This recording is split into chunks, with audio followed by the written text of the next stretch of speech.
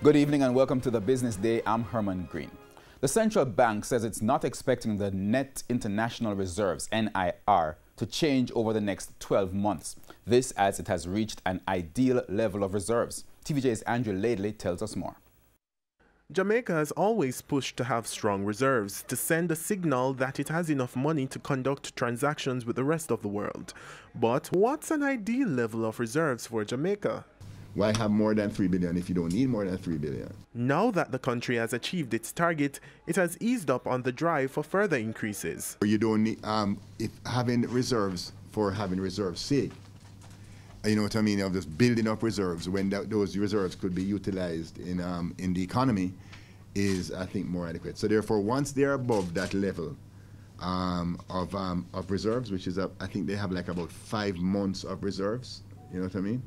And therefore, you don't need to really boost levels of reserves if those reserves can be actually utilized within the economy.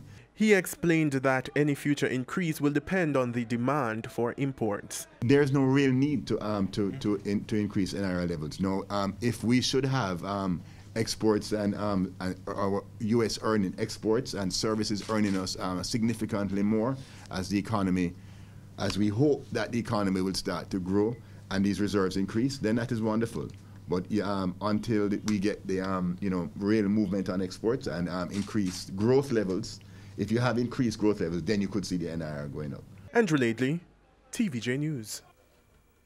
We go on to currency trading as today ended with the US dollar selling for $130.17. The Canadian dollar is now selling for $98.77. The pound sterling is going for $172.12, while the euro closed today at $149.90.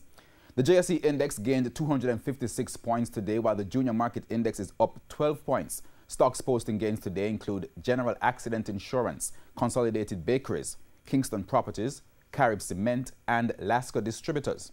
Now on the losing side were iCreate, JMMB Group, Seprod, Salada Foods, and Portland JSX.